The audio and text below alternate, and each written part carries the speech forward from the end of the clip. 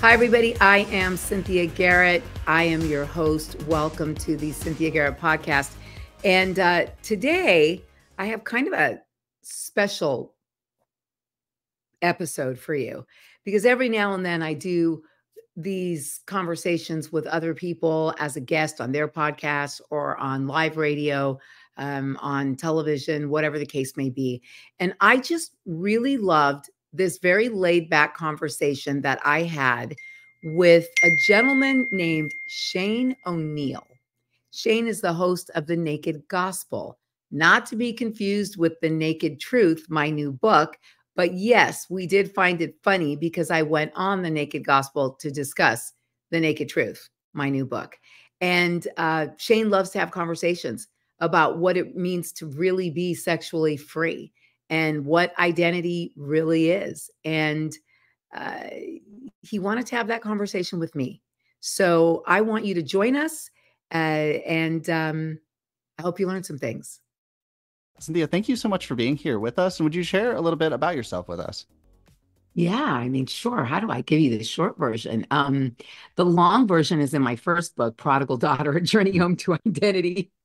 Let's just start by saying that because, the long version is it involves a really crazy tale of coming to know Christ when I ran off at a very young age, looking for love in all the wrong places, married the wrong guy, ended up in a prison cell in Italy, and fought for 2 years to get home as a star witness in a trial against him. Ended up having to escape from the country through Switzerland with a baby under my arm because in all of that, I was pregnant. And uh,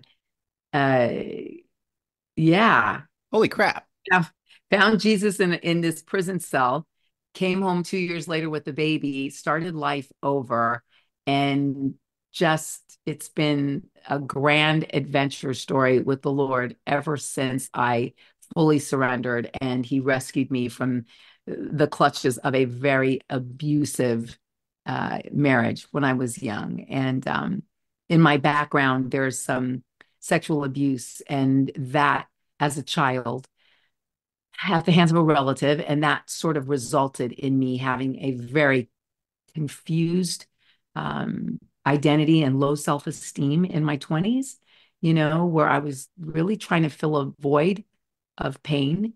And, I did it with boyfriends or sex or too much alcohol or famous friends and who had drugs accessible, like everything you try in your 20s, and then some, because it looked very glamorous on the outside because I was knee deep in Hollywood, and so it's interesting how when things look glamorous on the outside, people actually make so much room for them. And it's like, wow, sin is sin is sin, whether it's dressed up glamorously or not. And, so that all kind of drove me toward Jesus. And it's, my deliverance from all of that and the redemption in my life and the restoration of my life and the amazing relationship that my son has with the Lord and that my husband has with the Lord. And he's an incredible man of God. Like all of the blessings have come from my actual surrender to Christ on every level in my life and giving him these issues, that cause you to have so much confusion about sex and sexuality and its place in your life and its importance. And, how do you come to believe that sex is sacred when you start your life out as a child with someone stealing your innocence and teaching you that sex is very unsacred and not good? And, when I look at society around us today, when I look at social media, I see how, like, wow, like not everyone has sexual abuse in their background, although a lot of people do. I can see it playing itself out behaviorally all over the place. But for those who don't, I see this playing out of all this behavioral stuff too. And it's just that we live in a culture of lies that is telling us that the emperor is beautifully clothed and he's not. He's naked, you know. And a lot of our history as a world as a nation, through the feminist movement and the sexual revolution to the latest revolution, which plays itself out in things like dating apps and Me Too. And these are all parts of this like revolution of how we're going to express ourselves. And we've just been sold a crock of lies. And we've kind of accepted them, I think for lack of knowing what to accept, you know. Um, but it's interesting because when you separate us out as believers, we've accepted the lies also. We have in large part accepted a lot of lies about what is God given sex and sexuality. And so from my background, Shane, I just wanted to unpack it all in this book, which I feel is the culmination of a lot of things. I won't say everything I was meant to teach. I hope not, but certainly everything that I'm uniquely equipped to share about. Because I never share from a place of not understanding the trauma or what has driven the behavior or the dialogue. I pretty much feel that I have been equipped to share from a place of everything. It's like I don't judge people because I get the issues people struggle with. But what I do honestly and truthfully do is try to speak the truth in love and not hold back from the truth, because we don't need to feel happy and not awkward in our seats as we go to hell. Hmm. We need to be challenged and we need to be challenging each other out of hell. And, I love Charles Finney's book, Lessons in Revival. And I love that one of the things he says basically in one part, and it challenged me to death, was like when he's like saying, like, you say you love your brother and your sister, yet you sit by and you watch them go to hell. Like, and you're nice to them and you don't want to offend them. And well, offend me please, if you're keeping me out of hell. Offend me. Say to me, hey, Sin, you're wrong. Like, you shouldn't think that way. Like, the way that you're thinking isn't right. Like, spend time. I think that love is really spelled Time. And I think that Christians are really confused about what godly love is today. And that's why they're so confused about a lot of these agendas, like the trans agenda and the LGBTQ, whatever it is, plus agenda. I think we're supposed to love everyone, but I think we're supposed to have an answer that's rooted in God's wisdom for our faith. So I don't know. That was a long way home to the answer, I guess, but Perfect. That's perfect. Cynthia, I'm interested about you offending people. What does anything come to mind? I mean, how does that like play out? You talk to a lot of people, you get to interact with them. Um, is this something that I'm interested to know like if it's something that you feel convicted to do or called to do with any sort of regularity where it's like, oh, like they need to hear it this way, or oh, you believe this, or like what that actually looks like in application if it's you just kindly saying maybe a truth that's being avoided, or if you feel like a sort of prophetic conviction on a regular basis. that's a good question. Um, I think obviously like we should be walking in the spirit, right? So that the Holy Spirit kind of lets us know when to open our mouth and how to open our mouths. So, I grew up in Hollywood. So there are lots of rooms that I'm in and have been in with friends of mine who are gay or, you know, um, I love RuPaul, who is RuPaul. And, Andre, his real name, is a lovely, humble, beautiful man. Uh, and so when I'm around the different people that I'm put in situations to be around, I try to let the Holy Spirit lead my mouth and my heart. Um, I try to let the Holy Spirit lead in wisdom, you know, and I think, and then I just have a God-given skill of being able to call it like it is, if and when I'm asked to. I Mhm. mean, you know, and sometimes when I'm not asked to, Yeah. you know. Interestingly enough, Shane, I lost more friends in Hollywood, uh, like my close inner circle. The one friend that I lost, it was never over Jesus and my beliefs in the Bible. It was because as my knowledge of the Bible and my belief in Jesus increased, my voting changed. So Interesting. I lost him over Trump Hmm. more than over Yeah. like anything else. It was amazing to me. And he's a gay man. And and I was like, that is so interesting. Like, you how could you question that I wouldn't have changed the way that I vote?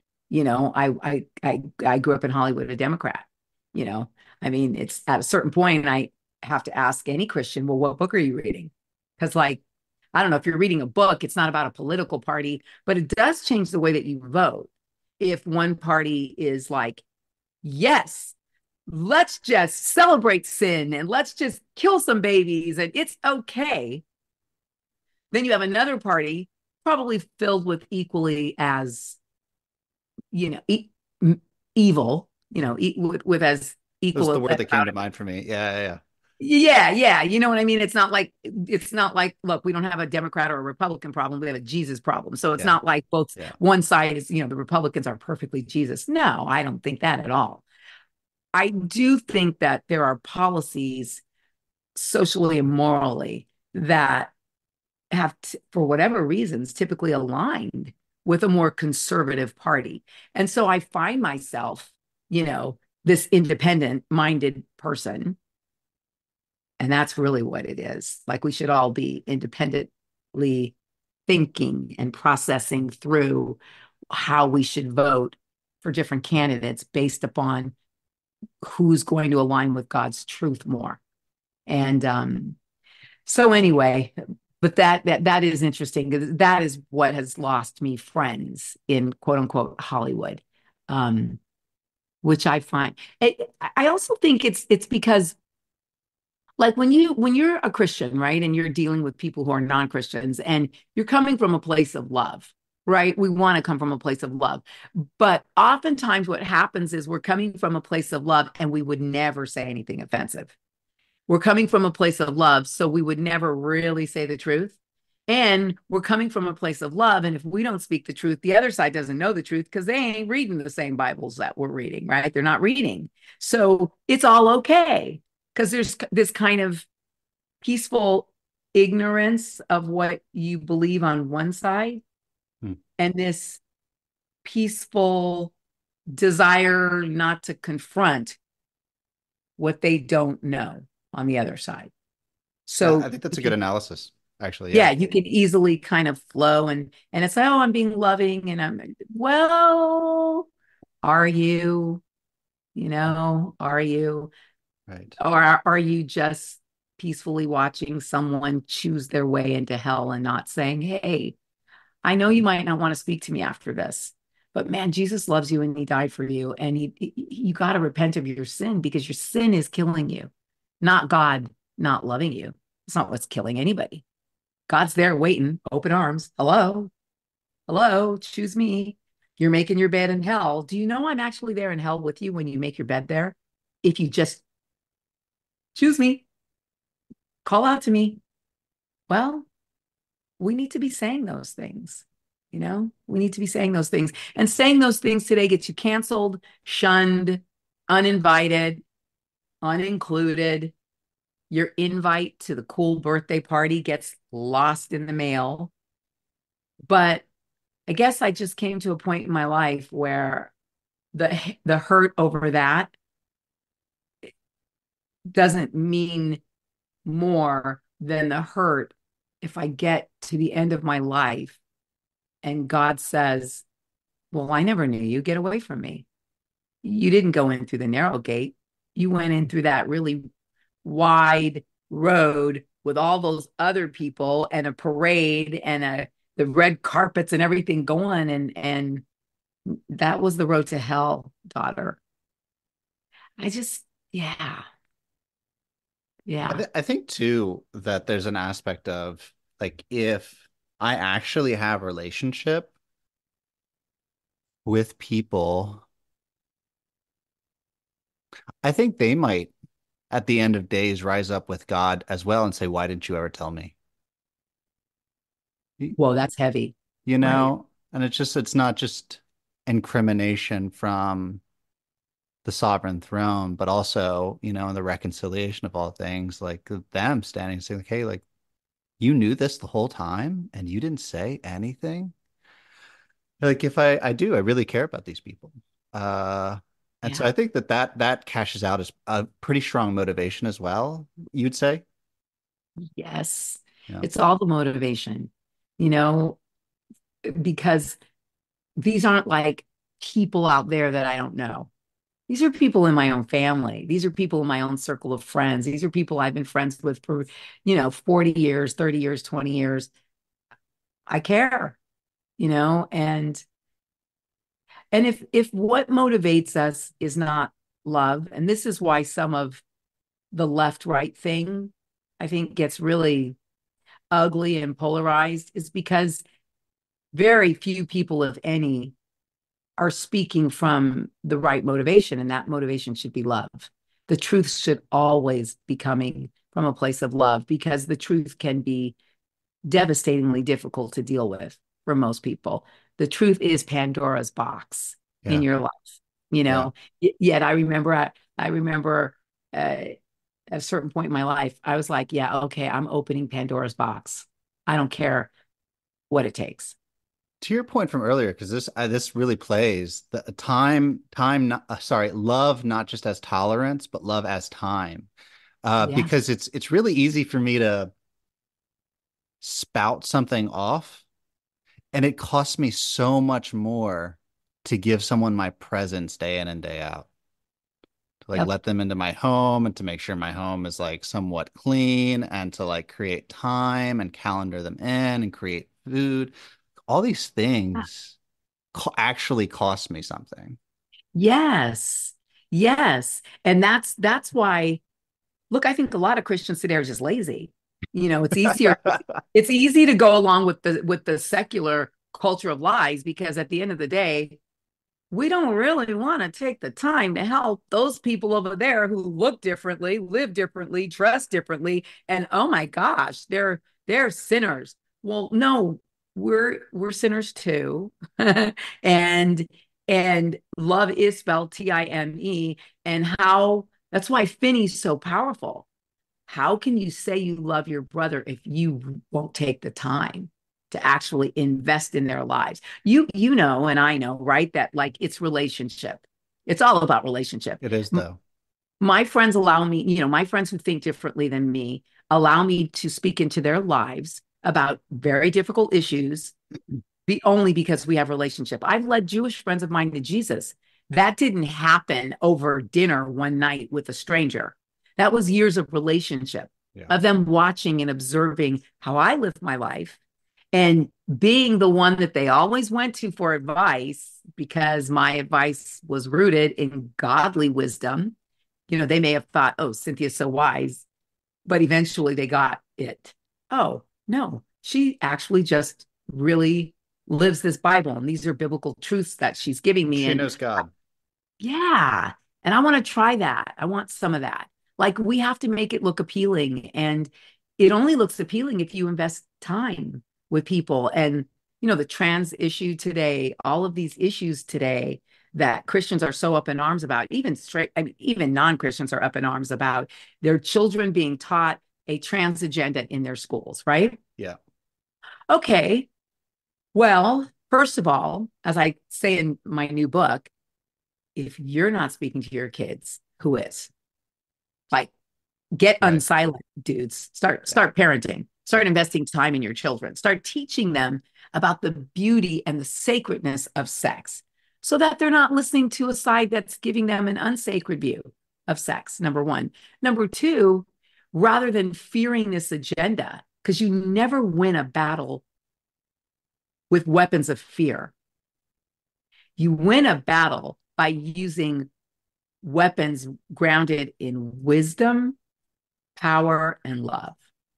You know, that's that. How do we protect our children? Wisdom, power, which comes from God, and love, which really has to be God's love too. And it means you need to understand what God's love really looks like. And you know, we have to invest more time in these people with these other issues, in understanding them and helping them get healed, and not going along with pretending that a boy can be a girl or a girl can be a boy, but by helping them understand why we have a different, why we look, it's not even why we have a different truth. I mean, this is science and biology, but we get caught in arguing instead of wisely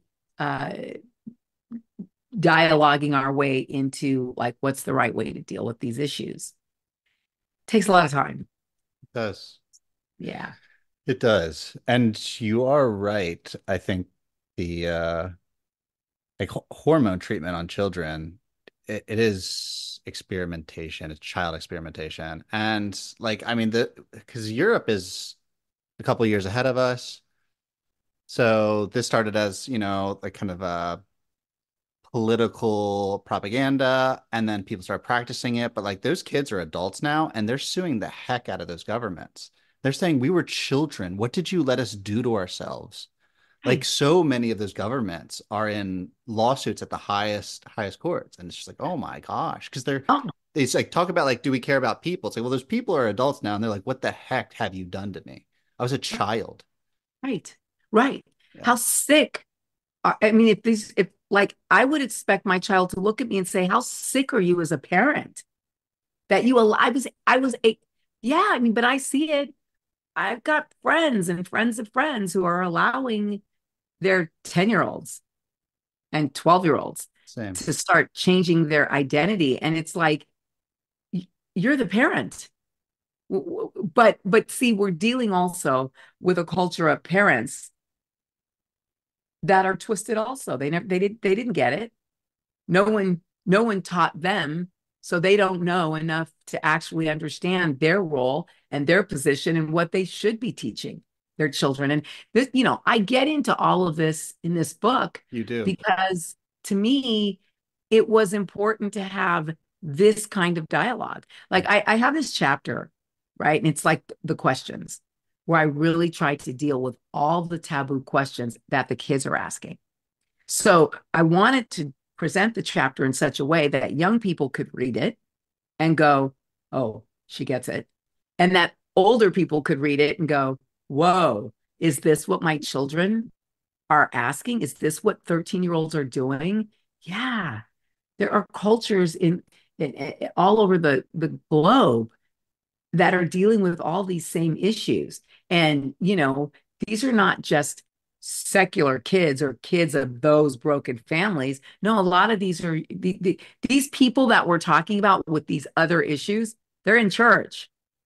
They're in our churches. Like, what do we get? There are brothers and sisters in Christ. They love the Lord. They're just in a different stage of their relationship awareness of maybe what the Bible says, or maybe a conviction of the Holy Spirit on how that's supposed to play itself out in their lives. I like Like, that. yeah, there's all manner of struggle, going on, and works in progress. And we gotta figure out how to love these people and help usher these people into truth, because truth doesn't change. Yeah. Yeah. Well, and then I like uh calibrating that, balancing it with knowing that truth is embodied in a human being, right? That is literally the incarnation. And so I love what you're doing. Okay, so The question I found myself being pulled against is on one side as a Christian, on one side there's the hookup culture, there's sexual liberation, which you address really, really well in your work. And on the other side, there's this really adverse reaction in Christianity against purity culture and this like really gnarly terror or allergy against even any sort of like sexual culture supplanting purity culture because like people like I mean Sheila Gregoire who have like audiences that are massive I mean we're like talking like tens of thousands of women and they're not just like hurt for no reason like yeah purity culture did some ish um and so there's this like this tension on either side of okay like a sexual ethic in the church didn't work. So what's the answer? Hookup culture. But then people who are trying to come out of a hookup culture are in this dilemma because it's like, oh, well, there's a vacuum because we haven't been able to like fill this gap from purity culture. So I'd love to hear you speak with them. I think a lot of people find themselves in that position where it's like, what the heck? Yeah. Well, because, you know, so first of all, purity culture and gosh, and the guy who wrote the book on it isn't even a Christian anymore, Yeah. right? He's Yeah. he's just run from the church. Yeah. So that ought to tell you, don't be mad at Jesus if you've been damaged by purity culture, because Jesus had nothing to do with that book. That was I hate to say it, but it was a handful of guys who got That's together good. and decided what the slut shaming rules of the day were going to be. Yeah. And they were the Pharisees who created the rules to put on our backs. But again, the Pharisees were not helping people carry and the load of those rules. No one was shepherding people. Well, how do I actually walk this out when my hormones are raging and when what's going on in my flesh is very real? And so, unfortunately, the whole purity culture thing, what it didn't do is point people to Christ, point people to purity in their relationship with Christ, and explain to people that we're really just all sinners in need of a savior. And what I really have tried to do in my book is acknowledge that this doctrine had a ton of mistakes in it. We are all sinners in need of a savior. And the purity that God wants from us starts in our mind. It's purity in our mind, purity in our relationship with him, Yeah. which impacts our mind, That's right? The first integrity. thing, yes, the first thing we do in this spiritual warfare that we're in is put on the helmet of salvation. Amen.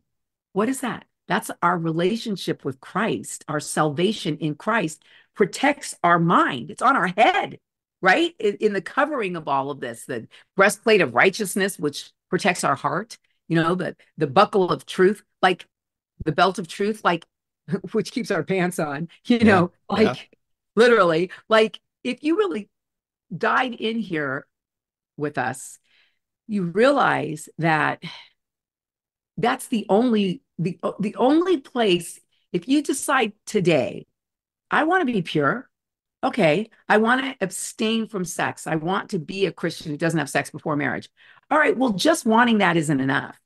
You've got to get really pure in your relationship with Christ, and then from that knowledge of truth and that alignment of truth, your mind is going to follow, your soul is going to follow, and your body is going to follow eventually. You can't lead this in the flesh with your body.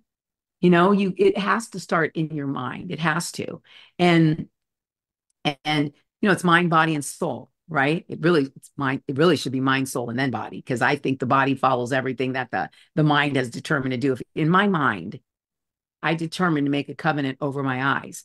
So I'm not going to look at pornography, right? Or I'm not going to look at certain things that the culture of lies says it's okay. Plug into the matrix, man. It's all okay. You know what I mean? It's only when you unplug from the matrix that you go, wait a minute, whoa, I'm seeing now, having taken the red pill, I'm seeing through eyes of truth. Uh-oh, the world is gnarly. So if you want to remain unplugged, and I highly recommend that you do, you got to deal with how to navigate this gnarly culture of lies. And so the first thing I think in an attempt to be, I call for a purity revolution because I feel like it is a revolutionary way of thinking and deprogramming our minds, and our lives and ourselves that we need. It has nothing to do with the purity doctrine of the past. It has to do really and truly with what does purity look like today for me in my life. And and that has to be rooted in what purity looks like, rooted in the Bible, as determined by God, as determined by Christ. And realizing that, we have Christ as a savior and the Holy Spirit strengthens us to be able to walk these things out. You know, I stood on this one scripture at a certain point in my life, in my, I don't know, maybe my 30s, and I was dating 30 years ago, right? I was dating a man that was completely inappropriate for me to be dating, not because he was a bad person, but just because, number one, he was married. Number two, he was incredibly famous, and everyone around me was caught up in the incredible fame of it. Hmm. And so no one said to me, this really isn't right. Hmm. I was caught in every lie that a young girl can be caught in. Well, he loves me more than her. Well, they have a horrible marriage. Well, it's dysfunctional. Well, all of that. Girls, if you're in it, you're just in a lie, you know? And I was so young when I was in my 20s, when it started. And at a certain point, as I was really now getting closer to Christ and surrendering to Christ, I was like, this is wrong. I got to stop it. And I was like, Lord, it's bigger than me. Like, I don't know. It's bigger than me. I mean, even if I determine that I'm not going to do something, then he comes over and then we end up where we shouldn't be. Like, then it was like this, all of a sudden the scripture came alive.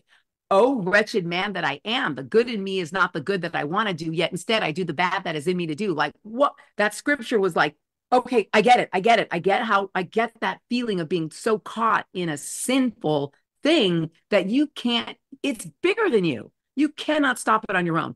That's when you realize how desperately you need Jesus. You need the Holy Spirit to do it for you. So then I was like, what Holy Spirit? How Holy Spirit? And then the scripture came to me: resist the devil and he will flee from you. I remember sitting there grappling with this and I was like, resist the enemy and he will flee from me. Hmm. Okay. Okay. What does resistance look like? And it was like, well, how about this? No, I cannot come and visit you on set. It's after 8 p.m. Nothing good's going to happen. Hmm. Nothing good's going to happen. And then all of a sudden, I just started saying no to situations in which I knew I'd be pushed into a compromise, whether it was because I didn't know how to say no. A lot of my inability to say no had to do with a lot of things that were broken from being sexually abused. So it would be years before I would confront all of that. You know, at the time, I didn't know how to live in the power zone of I've confronted all those issues. Now I know who I am as a woman of God. But at that time, I was a young girl. And the only thing I could do was stand on scripture because I didn't have much knowledge. So when those scriptures would come to me, I would test them, test them, test them. And man, do they prove themselves true in your life. If you resist the enemy, he will flee from you. And through the years and the people that I've come across, male and female, who struggled with things like pornography, right? It's like, I'm like, listen, dude, resist the enemy and he will flee from you. Hmm. And sometimes resistance just looks like, I'm not turning on the television. I'm not getting on the computer. It just, when the moment gets you or whatever's going on in your mind, whatever is happening, walk the other way. God will then meet you with grace. He will. He will meet you with supernatural grace. And all of a sudden you're like, I got a victory. I got a victory. And eventually the victories start to add up. and you realize now you're walking in a victory zone, and you've learned to use the boxing gloves that God has given you scripturally to, put on your armor, to know how to fight these things. And then, the enemy's clever, he'll go find something else. But we're always in a war with our flesh. The second that killing your flesh becomes important to you, you're in a battle with it. But it's okay because we can win, and we do win, you know. And it feels good to win, because then you realize that you can take your experiences and help other people win, you know. I think also, to your point that,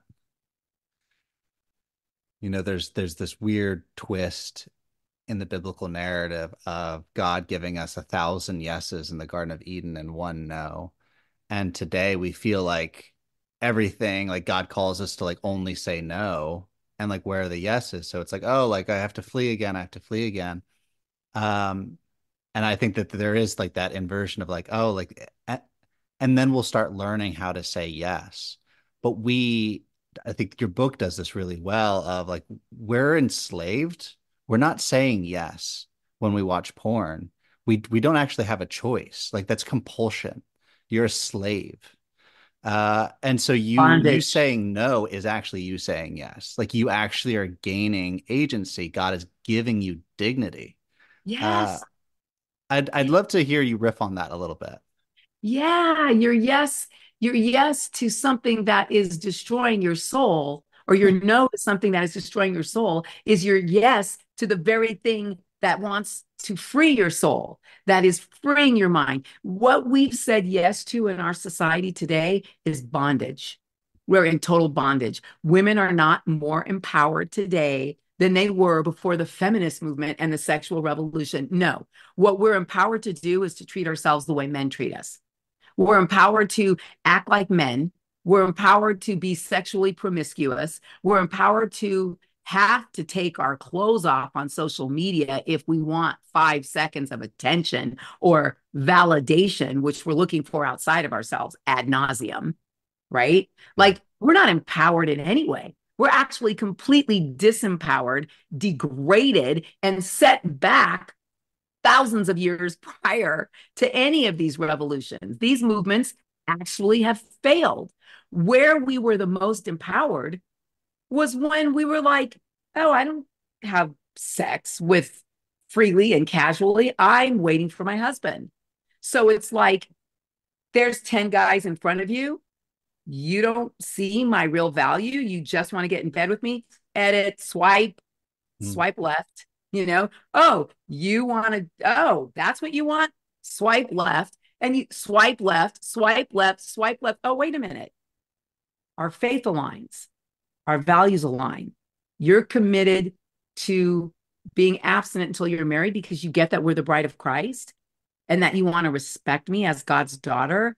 Oh, swipe right. I can continue here. I can now proceed prayerfully and safely. We can get to know each other as friends, because even when you hit a swipe right, now you have to prayerfully understand, well, is this my person? Is this the husband or the wife that God is giving me? Because I see this in the church a lot. You know, you're so desperately hungry as young people to find your person that any old Christian will do. Yeah. And the reality is that it can't be any old Christian. It has to be the Christian man or woman that is made for your walk and your journey and your calling, who fits in with who you are. Two whole people becoming that whole unit that has a service of Christ in unison. There's a synchronicity to your service of Christ together. That is completely how it is with my husband. I mean, and the Lord showed me that one day in prayer when he was just a friend. He gave me an image of these two, looked like Egyptian soldiers, because they were sort of like mummified looking beings. There was no male, there was no female. And we were both wrapped in white gauze, and one would walk this way, the other would follow. Then it would flip, and one would walk the other way, the other would follow. One would go left, the other was following left. One would go right, the other was following right. And we were doing that at the feet of Christ on a throne, and he was so big I couldn't even see him in this vision while I was in prayer with this friend, Roger, who would later become my husband. Hmm. But God showed me what our relationship looked like and what it was about. And then I got it. Whoa, what God has joined together, let no man put asunder, because God is joining together a unit that he has created with perfect purpose to serve him. Don't you come in and mess with that. Not even the two of you. Like my marriage vow all of a sudden was really deep because it was like, okay, no one gets to put this asunder because there's God created purpose in this. There's a God created service in this. And we're not looking at coupling as deeply as we should. And we must. We must. It's when you start to get it on this level with Christ, then you understand, okay, I'm choosing a mate, and it's as important as the CEO of, you know, it's as important as the president of America, of the United States of America, choosing a vice president. It's that important. This Yeah. is your house. It's called the White House. And the first lady in that house needs to run it a certain way and represent the values that I, as the covering over this house, as the man, the values I'm trying to communicate. And I think as believers, we have to talk about this. We have to open this dialogue up in churches. We have to make all of us feel a lot more uncomfortable about how we're approaching coupling. You know, um, I do a chapter in my book on dating apps, right? I was riffing about swiping left and swiping right. It was like the last chapter to hit me, and I had to go back in these revolutionary movements and deal with it because I'm like, this is where these young people are today.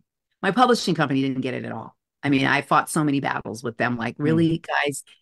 I mean, seriously, are you guys also out of touch that you don't understand that your young people are using dating apps too? Like, Hmm. come on. Like, this is part of the problem. It's part of the problem. So, um, so I'm writing this chapter, and it sort of stems out of, people saying, well, I mean, dating apps, I don't think those are right for Christians. And it's like, no, the problem isn't with a dating app. The problem isn't even with social media. The problem lies in your mindset and your heart condition and your intent as you use those dating apps or social media. If you are on a dating app to hook up, you are the problem, not the app. If you are on a dating app and your profile says, I'm abstinent until I'm married, I believe in Jesus. He is my Lord and Savior. I want to raise my children in this way. And I'm looking only for Christian men who 1000% align and agree with my beliefs. You're good. You're golden, because nobody is going to swipe on your profile unless they are really there with you, because they already know they're going to get told, hey, deuces, if you try to come at me with something less than the full measure of the Beyonce song. If you want it, then you better put a ring on it. Whoa, oh, oh, right? Yeah. Because that's all I'm here for. And it's like, we've just got to be a lot more honest and, okay with not having 1,000 dates. We just need the one person, you know? The before I want to honor time. So before we close,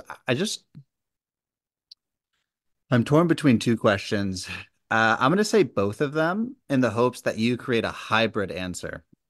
Okay. Um, Coming into this, I felt like it was important to ask you the question, what do you care about? Not what are you supposed to care about? Not what did you care about last year? What do you care about?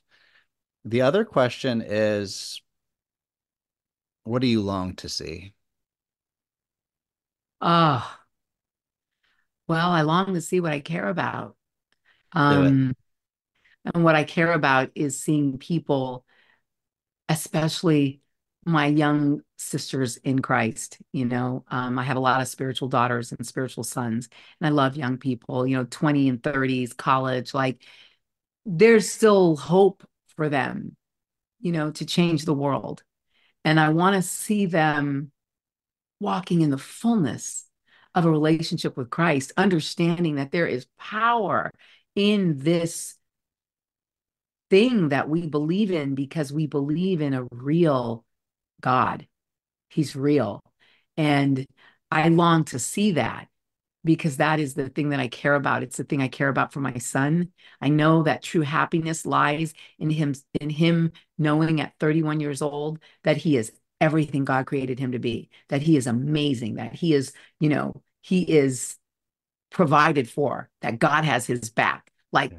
for him to have that confidence doing anything that he has to do means that he is not for sale to anyone. Mm. There's nothing more attractive than a man who knows who he is in Christ, who is rooted and grounded. He doesn't even have to speak. His power walks in the door with him. That's my husband, Mm. you know? And I know how powerful that is. And if women understood their beauty from that angle, then we would understand how much power we have to lift up or to destroy God's sons, you know? And us going along with this culture of demasculinizing, That's, what's the word? I like it. Emasculating, I'm you with know where you. I'm Yes, going, yes. right? Us going along with this is like harming our brothers, and it's harming us at the end of the day. There are only two things in which God creates the human race, male and female. In beginning, that's how he created us, and that is never going to change. And whether you are male or whether you are female, understanding your purpose as a male or a female is everything. And I'm just so passionate about all of us understanding and embracing our unique roles. They are mutually dependent. We need each other, and we need each other the right way because it works when we work it. Yeah. Okay. So Cynthia, if somebody's listening, um, so we can be inspired by an idea in the moment. But to actually start implementing it, to like actually start seeing the fruit of the good news requires a bit more. If somebody's listening and they're like, this is rad. I love what she's saying. I really want more of this in my life. How? Well, you mean in terms of how do they find the book? How I do they want I don't want to be a part of hookup uh, culture. But I feel the indignation that people reacting to purity culture are talking about, and I hear what you're saying, Cynthia, and I right. want that. But I don't know how to like walk towards it one day at a time. What does it look like for me to walk towards it one day at a time? Okay, that great question. Now I get it. What does it look like?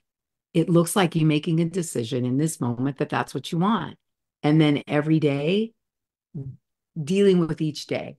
Ask God to give you grace and strength for today, for right now, to deal with this choice you're making.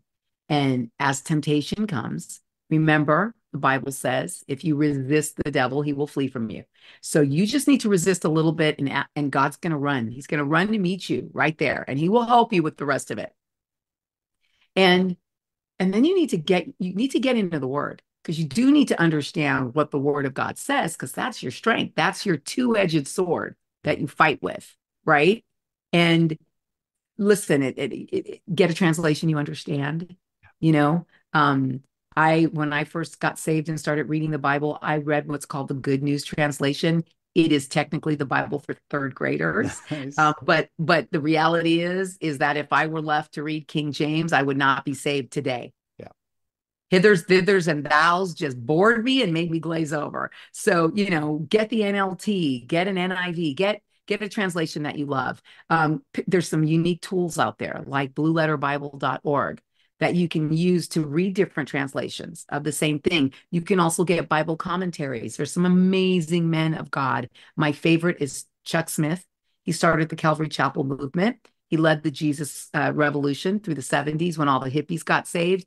He's no longer with us, but his Bible studies and his Bible commentaries are the best I've ever seen. They're Mm. clean, they're easy, they're straight to the point. And when I say clean, I mean they're like simple to understand. They're Yeah. not full of a ton of words to like lose you. They're just easy. They're people speak. And find people that will answer your questions. If you have questions, send me your questions.